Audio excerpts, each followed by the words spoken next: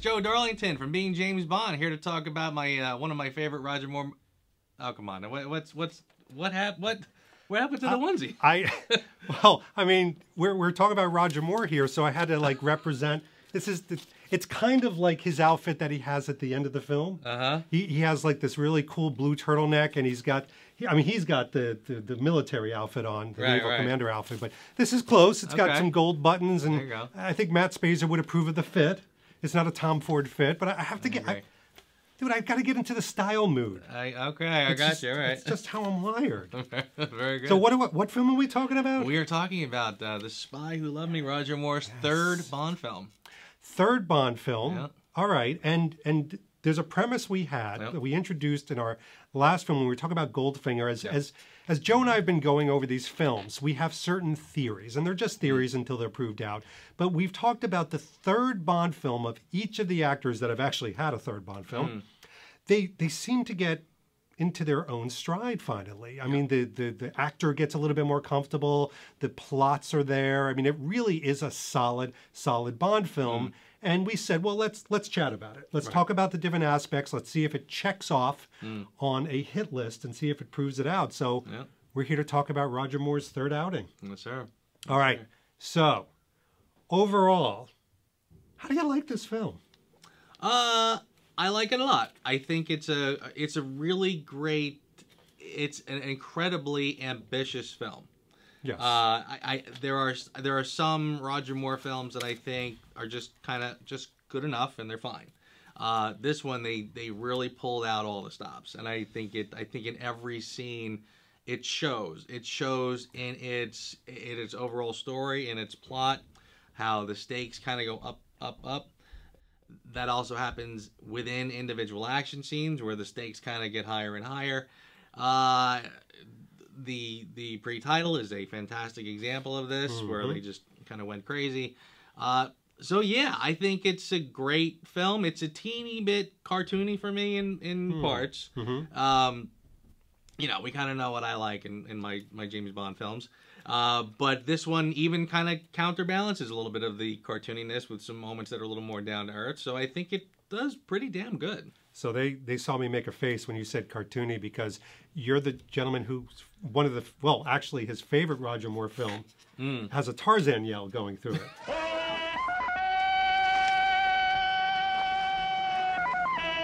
Doesn't it? Right. And telling a lion, a tiger to sit. Yeah. At least in Octopussy, they take all their cartoony moments and they crammed it into one scene for the most part. They did do that. What were they smoking that day? It's like a little jungle just, ganja or something. I don't know what was going on. But I agree with you. I think the plot here, first of all, it's a solid plot. You know, and we're going to talk about the different aspects, but overall, I did like this film. Now, this has got a certain warmth in my heart. It is the first Bond film I ever saw in the theater. Wow, okay. Yeah, so I told this story before, so I'll keep it short, but Atlantic City, we went there for a yearly pilgrimage from Middletown, New York to Atlantic City, and this particular time it was very rainy, and my father said, we're going to go to a film, and it was The Spy Who Loved Me. So we got off the boardwalk, no planter peanuts that day, no taffy, no $1 Million Pier, and we went right to The Spy Who Loved Me, and I was just like, what on earth is this? Yeah. And just getting pummeled by it. And it was shocking to me how memorable it is, because to this day, I remember being in the theater and seeing like some of the shark scene. Yeah. And just looking around just to make sure that we weren't like in an aquarium. but that's the mind process of a young child. Yeah. So this does have a special place in my heart. But we got to talk about Roger Moore, because we talk about the different portrayals of Bond. And it's great because Joe just released, in fact, we'll put a link to it just for a bit of fun here, just released literally a ranking of your Roger Moore films. Yep. And where did The Spy Who Loved Me rank on those? It was third from the top. It was third from the top. Yeah. And then it was Free Eyes Only and then Octopussy. Yep. Correct? Okay. So it's kind of middle for you. Yeah, as far as Roger Moore is concerned. Again, see, ironically, and it probably does work in this series we're doing where we're asking about the third film sort of coming into their own. And I think that this is where kind of Roger Moore does sort of come into his own and really does deliver on the entertainment factor. Yeah. You know, I mean, this one, again, like I said, they don't cut any corners with this one. But yes, I mean, it's, again, it you know, For Your Eyes Only, Octopussy, I mean, those two are my, you know, particular favorites, but this is one of those, like Goldfinger, that I just sort of look at it and I can't argue with it. Yeah. You know, it works on its own merits.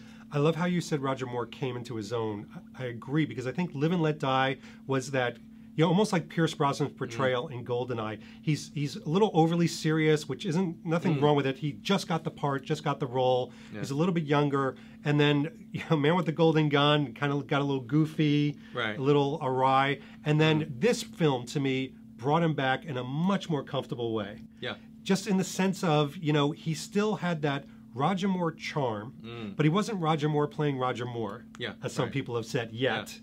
But he seemed like he had some very serious moments, but he could also do the romance. Yep. He could do the lover bond, and he could also do, dare I say, he could also do the spy intrigue moments, the things with the pyramids. Yep. You know, to me, is some of the best, you know, kind of cat and mouse chasing scenes in any of the Bond films. Yeah.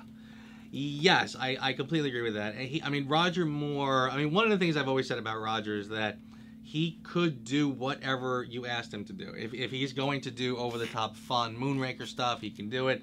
If you need him to get serious, For Your Eyes Only, he can do that too, without missing a step. And here is a great example of that. I mean, again, Roger can do fun, you know, lighthearted, but then he gets into these serious moments where Anya confronts him about killing the boyfriend. He can do that too. He's there, you know, and he plays it perfectly. I mean, it's scripted perfectly. I love that scene, frankly. You never hear Bond kind of go, no, I didn't do that. Must have been some other guy. And he didn't say, honey, I'm so sorry. He said, yes, he did it. He goes, yes, I did it, you know, and he doesn't apologize.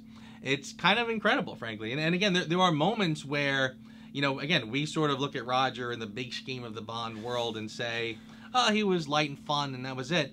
Yeah. He was much more than that. He could kind of do pretty much anything. And by the way, also coming into his own Bond-wise, they also brought back a lot of Bond elements that you hadn't seen for Roger do.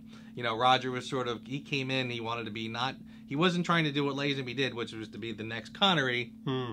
Roger was doing his own thing. So he smoked cigars. He drank bourbon. Now suddenly, martini shaken, not stirred. Yeah. You're kind of getting the Bond elements back again. Yeah, I agree. And I don't know what it was with the jumps, especially from the Man with the Golden Gun to this one, but he got more capable as Bond. Yeah. Like in that last scene when it's the all-out fight and there's explosions and gunfire, he doesn't look awkward holding a machine gun. You know, for a couple of the punching scenes and things that are going on, they're totally believable in this one. With the Man with the Golden Gun, he can't quite kick over his karate belt. Yeah, you know, there are those disconnects where I'm just like, I don't think this guy could really kick ass. In this movie, he seems dangerous. Yes. Yeah. Absolutely. No, they're doing it right with this one. They really are. They're playing to his strengths, and he's just nailing it. He is. All right. We got to talk about his nemesis, the bad guy. What'd you think of the bad guy in this film? Our web-fingered friend. Yeah. You know, it's taken me many viewings before I finally noticed the web hand. Oh, really? Yeah. I mean, it's so subtle. It's you almost miss it. Yeah. Yeah, I was a little slow on the update with that one. I think he's fine. You're kind of getting into that sort of, again, megalomaniacal, doing everything from a chair, bad guy. Yeah.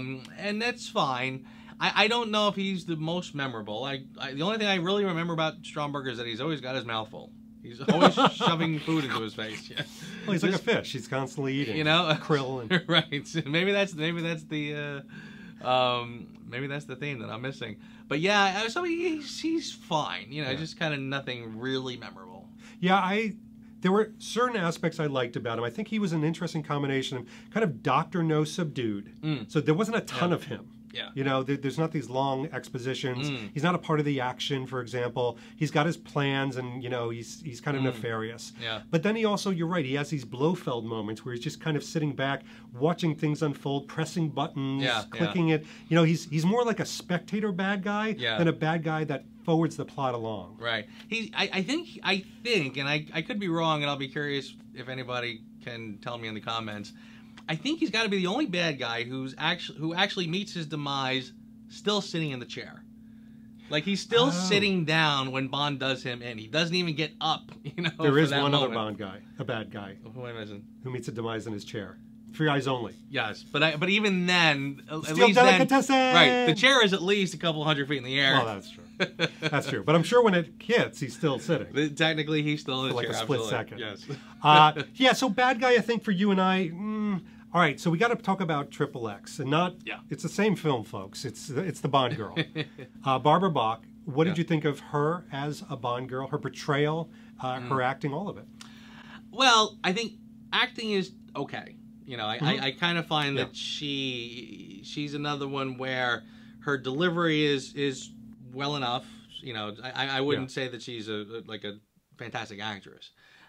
She's stunning to look at, and they use her very well. Like, I'll see some movies where they take a very limited actress and they try to get her to do all kinds of things, to emote and to shout and do whatever, just to say, look at me, I'm really an actress. Right. This one doesn't do that. It kind of plays it low key, and I think that's great. And I think the confrontation with her and Bond with the picture of the boyfriend, she's fine. She's absolutely fine. I think Roger's doing a little bit of the heavy lifting in that scene, but she does very well. And of course, like I said, just amazing to look at. So I'm going to say something very controversial.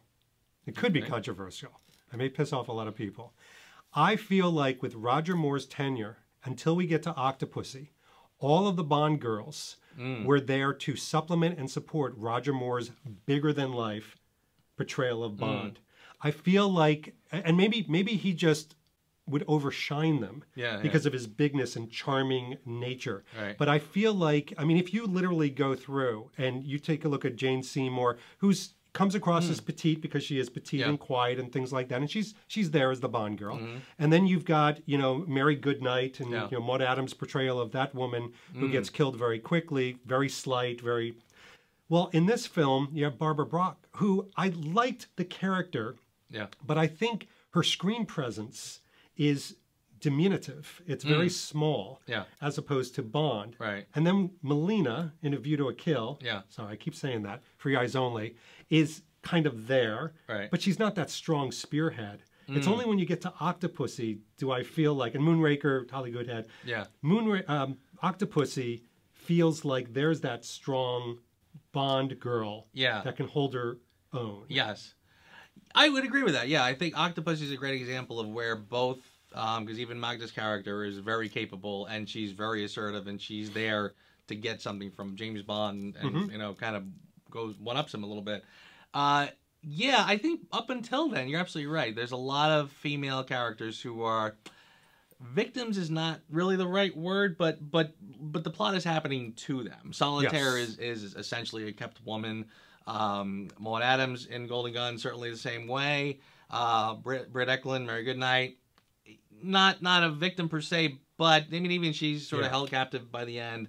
And not very assertive. Before anybody says out there, oh, well, it's a sign of the times, up until a certain point, the women were... I would disagree because the Connery women don't feel like they were being taken along for a ride. I feel like they were driving in many of the cases. Many of the perils and situations that Bond would get into were because of some of the Bond women. Sure, absolutely. And I mean, again, you know, again, I'm not certainly arguing against the damsel in distress because again, we are men and we like watching these movies, and you know, part of the fantasy of it is that we're going to rescue the girl and win the day. Because we do the opposite in our real lives. Yeah, pretty much. Pretty much. Calling a spade a spade. Exactly. So I've got to mention, since I came on in full regalia, literally, the Bond style. Now, people would say that Roger Moore, his whole curriculum of Bond style was a little bit a sign of the times. I would actually disagree. I think that, especially in The Spy Who Loved Me, I love the military clothing look. I think things were buttoned up. It's interesting, in researching for this video that we're doing, I looked up casual Bond moments in here. This was the most casual. Literally a turtleneck with a sports jacket. Right. Otherwise, he's wearing ties. Yeah. And sports jackets and blazers and suits and everything. I mean, he looked the money. And yeah, I mean, are things starting to flare out a little bit and lapels getting a little bit big? Yeah, but that was part of the fashion of the time. So it's hard for me to ding him for that. Yeah, and honestly, I don't really mind the flare in this one. I kind of feel like even the gun barrel where the pants are getting just a little bell-bottomy. I kind of don't mind that. I almost see that as kind of like it's like boot cut, what you would call boot cut in a pair of jeans. You know, nice. not quite the bell-bottom boot cut. Yeah. I think Roger's looking top notch. I mean, it's pretty impressive that he's literally wearing a tuxedo. Yes. He goes from the party. He's out in the desert. They're in the back of the van. They're sleeping on the boat at one point, and he's still looking perfectly put together. And I would even say, I'll take your boot cut, bell bottom thing and extend it. When they're walking in the desert, that boot cut actually helps because it's almost like a sway. Yeah. And it's perfect for that, Lawrence of Arabia type look. Yeah. You don't want a Tom Ford suit. Yes. Hugging and clinging to you. Yes. You want something that's going to move. It's almost like you're sort of, you could imagine the pants being a little breathable, then you would need that in that heat. Look at Joe talking about style. Matt Spazer, move on over. Welcome, Joe Darlington. I got a long way to go before I get anywhere near Matt Spazer. Maybe you got a little bit of room yet. All right, so we've got to talk about one of my favorite things, the gadgets and fun aspect. I mean, you've got I'm like literally going to do this right here. You've got everything from a ski pole. Let me take that off. A ski pole that, fires and things like that, all the way through to a bunch of different props and gadgets and things. So what did you think of the fun factor of The Spy Who Loved Me? Yeah, it's kind of hitting it on the head too. And they're also, again, this is something I don't know if they have done before, but I like the idea that sometimes these gadgets just come out of left field, as opposed to something that has a very standard Q scene where Q gives him gadget number 1, gadget number 2, gadget number 3, and then you watch the film and you see how they're going to fall into place. Yeah. This one, he's skiing, all of a sudden now the thing's got a trigger on it. He's and of course, the Lotus scene is spectacular. Oh my gosh. And there's just buttons galore that do things. And so it's a total surprise to you as the viewer as you watch it. I think that they really are kind of hitting the stride, and they're starting to have fun with the film. Yeah. Another James Bond podcast, that podcast of Danielle and Corey. Danielle did not like that car. She called it the Wedge. Corey loved it. And I think it's an interesting thing because I think that, to me, it looks like a Matchbox Hot Wheels car. That's how cool it is. It's just every child's dream of a fun car. And then it goes underwater. Yeah, right. I mean, it is kind of, it's funny because you're sort of, we kind of sometimes think of Bond as being this sort of classic style. You have the Goldfinger DB5, which he can still drive today, and it still looks like a pretty cool car. Yeah.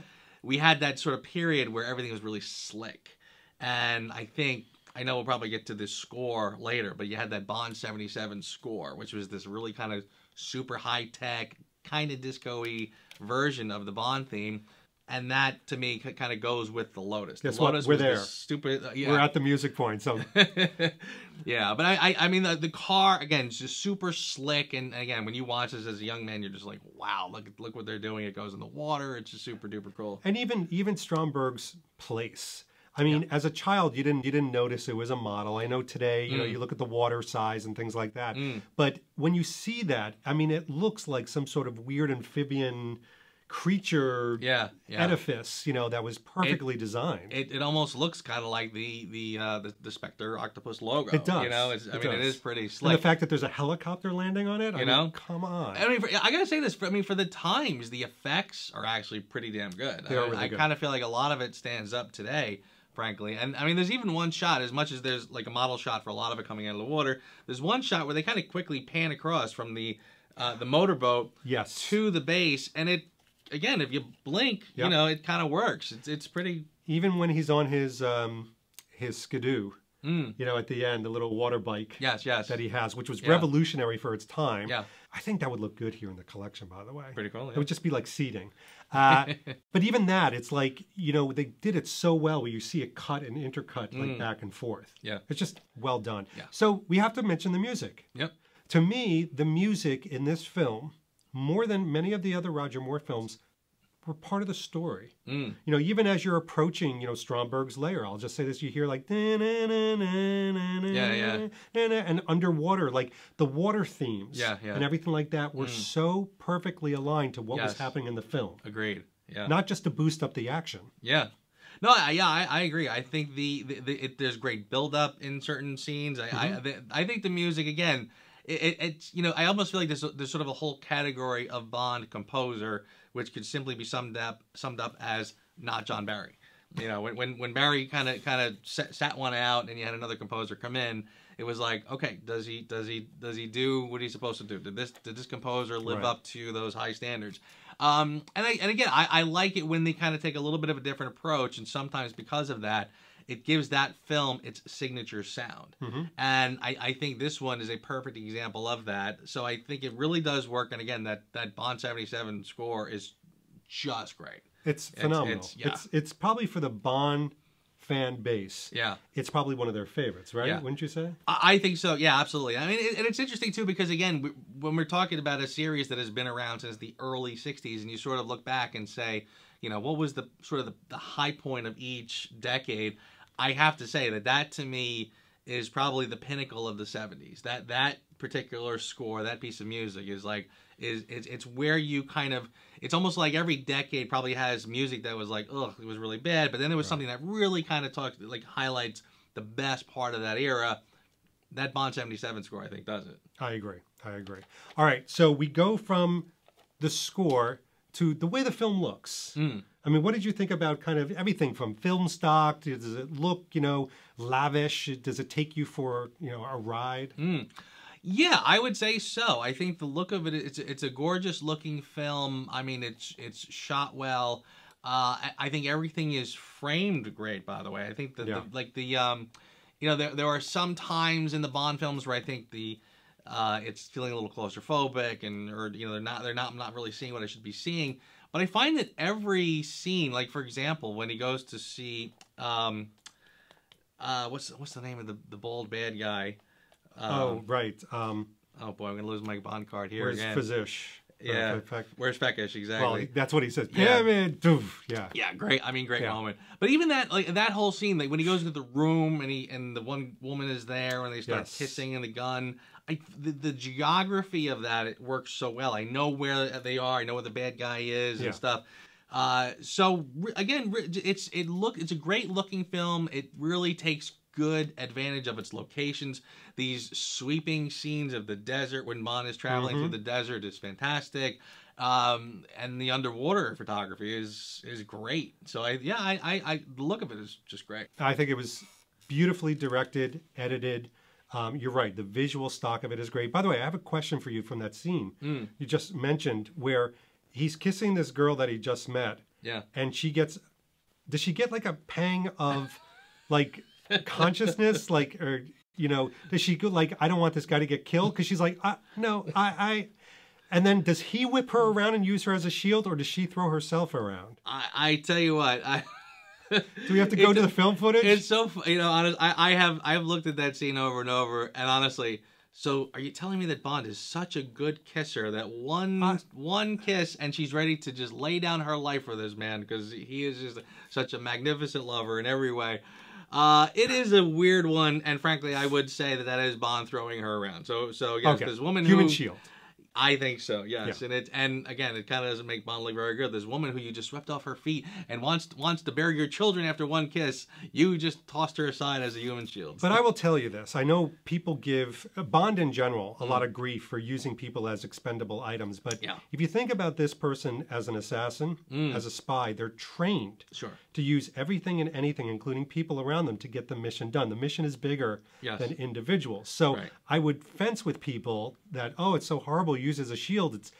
He would be hard pressed to finish that mission if he was dead. Right. So exactly, you got to make those sacrifices. Yeah. I'm sorry. I mean, at the people. end of the day, this villain is going to annihilate the human race to repopulate, in his own image. I would say that sacrificing this woman to get to that goal is, yes, you're right. Yeah. It does take a little long term thinking and many chess moves ahead to make the argument. But there you go. There's the argument. There's the argument. Now take that home with you. Exactly. And by the way, what I love about this is, I mean, I think you can count on one hand, maybe two, the amount of very dark Roger Moore moments. I mean, where he's like slapping people around and like killing, like pushing, to your point, the car off of a cliff with his foot and everything like that. But I do kind of like those darker Roger Moore moments because it's almost like when your dad screamed at you. Your dad's such a cool, fun guy and he's always good, and all of a sudden he screams at you. You're like, oh, who is that ugly man? Yes. So Roger Moore can play dark. He certainly can. Sometimes Dad just had to make the face like he meant business. He was like, oh, okay. Oh, yes. He just had to do that. And you're absolutely right. I think one of Roger's, again, one of his strengths is his versatility. And the fact that, again, you when you see him as this kind of lighthearted guy, then all of a sudden he does something mean. It's like, whoa, holy cow, where did that come from? So, yeah, he keeps you on your toes. We've got to talk about the henchman.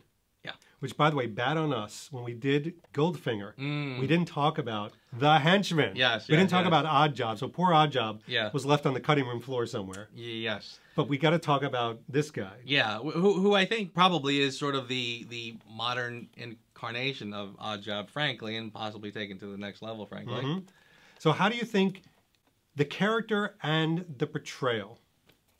I think he's great. I think, well, I mean, first of all, Richard Kiel is he's a spectacle. I mean, he's a mountain. He is a mountain, and it's amazing when you see those pictures of him with his hands on somebody, and he does have these gigantic hands. So yeah, I think he's great. I think the whole concept of his jaws is great. I think the teeth, again, we like those villains who have those sort of like iconic characteristics, and I think that was pretty spot on, perfect, frankly. And he's great in the role, and they use him very well. I mean, one of my problems with Moonraker is that, I mean, Richard Kiel is a big guy. Right. He does not move around, very well. Right. And Moonraker sort of couldn't camouflage that. There was a lot of very clumsy, awkward moments with him. This one, no, they got it. They got him. Yeah. I mean, he's moving. The editing is quickly paced, and so the fights with him and Bond are really good. Yeah. You really feel that sense of dread. Like Bond is really up against this unbeatable opponent. So I think they kind of nailed it with that character. I'm 88% of the way with really, really liking the Jaws character in this film. But I'll tell you where the 12% falls out. It is sort of the Wile E. Coyote moments that they have sometimes with this character over the two films. But for example, he's lifting the block over his head and it falls down and crunches, and you can hear the crunching snap. Yeah. And he's like... Yeah. It's not as bad as Moonraker, where he goes over the falls and he pulls off the steering wheel, and it's like, yes. Dun, dun, dun, dun, dun, dun, dun, dun, dun, dun.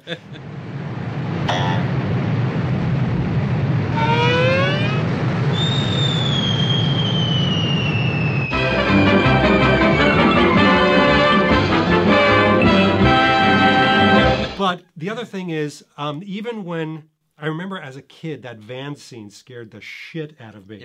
When he's like punching and ripping the metal off the van. Yeah. Which is great, but then they take this very serious scene and they're going through the desert with the thing falling apart, and it's like da da da da da da da da da da da da, and it's like, no, I almost lost this life to this guy that could. Right. We've established he bites people's necks. Yeah. Right. I mean, that's scary as hell. The telephone booth scene is so scary. Yeah. So absolutely. I think they should have kept with him straight through as like this very scary guy. Yeah, it's funny it's funny as we're talking about him in this film. It's hard to kind of separate out what we know from Moonraker, because Moonraker, all the problems that you're citing, they dial it up to 11 in the second one, where they've totally taken this scary character and really sillied him up. Because kids. Yeah. Because so the kids. Right. But in this one, for the most part, they handle it okay. I agree. It does take them another movie before they get a little off track with it. Yeah. But yeah, you're right. They have to, I feel like if we watch this one and try and literally could forget about Moonraker, this one for the most part they keep him where he needs to be. And they don't have him talking or going on dates or anything like that. Right. So He doesn't find his new girlfriend, and there was all that. I do like too that he's kind of a mid-movie replacement for one of the other henchmen. Yeah. So that to me is like very, very cool. Yes, right. He takes over from the other guy after he gets knocked off the roof. That's right. Yeah. So he does become sort of the main baddie at that point. And actually it also goes back to what we were talking about Stromberg, because like we said, Stromberg's not a very strong villain, but I kind of feel like, because you had Jaws, you didn't really need him to be that over the top. He doesn't have to be that memorable. Jaws is the guy you remember. And I'm almost questioning my own comment on the 8812, and I'll tell you why. Because I find that in the Bond films, the producers, even Barbara Broccoli, they take the henchman and they usually implore some sort of gaggy Wile E. Coyote moment. Even Hinks, when he gets the thing around him and he goes, shit. And he's kind of just like hovering there. Yes. That's a Wile E. Coyote moment. Yeah, totally. So it's almost like they can't go fully, they can't do like a Red Grant anymore, I guess. I never really even noticed that until you just said it. Like when Hinks has that shit moment, it's literally Wile E. Coyote holding up the sign. Oh, it's like, yikes, and then he goes flying off in the other direction. It's like, right, exactly. But you could probably go through the henchman and follow through with all those little, like, Roadrunner moments. Of realization, beep, beep. Yeah, totally. You could definitely do that. All right. So we've come to the moment where we have to question our theory. Third film. Yeah. Is it that solid that it holds true to the theory of really kind of finding its pace? I will say yes, it does, pretty substantially, in fact. Again, is it my favorite of the Moores? No. But yes, in terms of the Roger films really hitting their personal stride, absolutely. I mean, they really do. They absolutely come into their own. And again, they went through a couple films. Live and Let Die is a good movie. Golden Gun is a good movie. But again, kind of like Golden Gun to me is just good enough. It's passable. It works. It's good.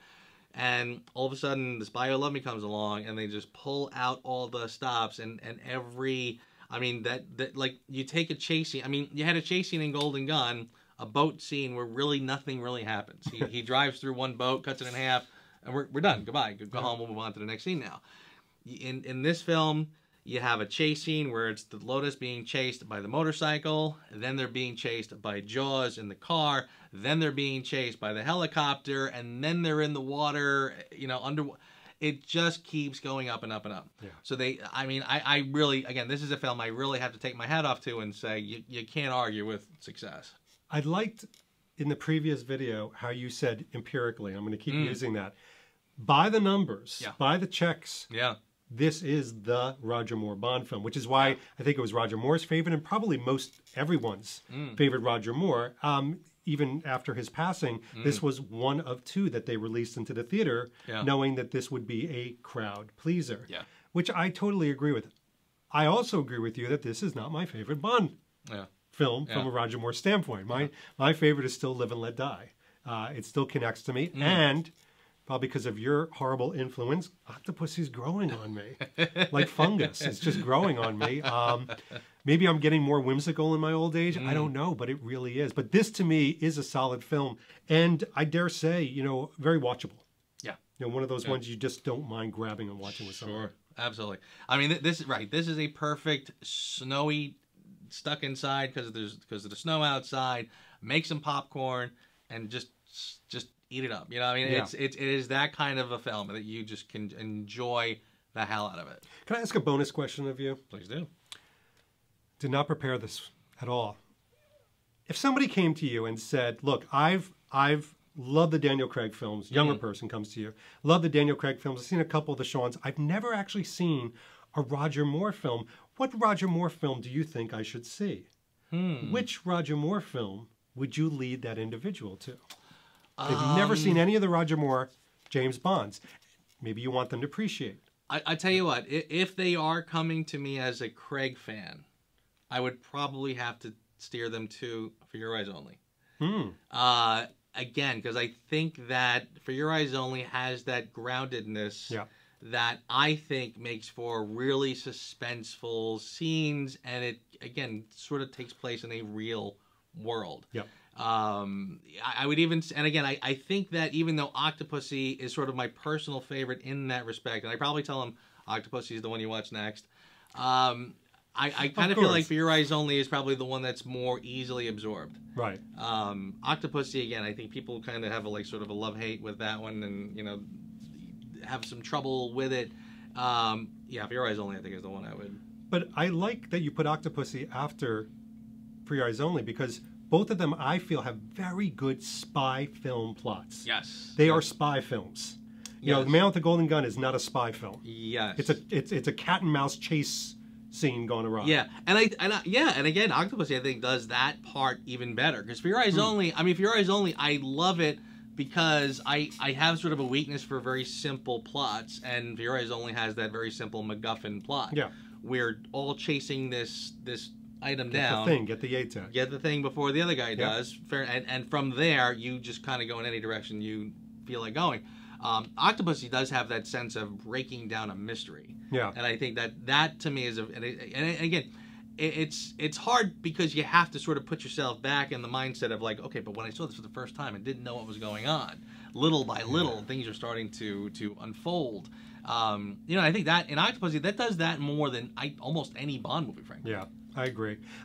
So, Joe, I've got some bad news for you. I warned you that once this mission was over and we were done working together, that I would kill you. I was getting nervous seeing that you never put that pole down this entire time. Did. Don't think that went unnoticed. It's a pole position. I've been doing a lot of things. No, but actually I can't kill you because we are going to the next video. This is true. Which is going to be Pierce Brosnan, right? Wow, we are leaping very forward in time, aren't we? Pew! We had to unfortunately pass Timothy Dalton because he doesn't have a third movie. Exactly, and it kind of goes to speak to the length of Roger's tenure. Oh my gosh. That he did his third and he kept on going strong. That we have to go all the way forward to 1999. Oh my God, from 1977. 1999, which was a long time ago, but we're going to explore it in The World Is Not Enough. Yes, we will. So we'll see everybody there, right? Looking forward to it. We'll see you at the next one. Who are you? George Arlington from Being James Bond. David Zaritsky from The Bond Experience, and we'll see you all real soon. Take care. Take it easy.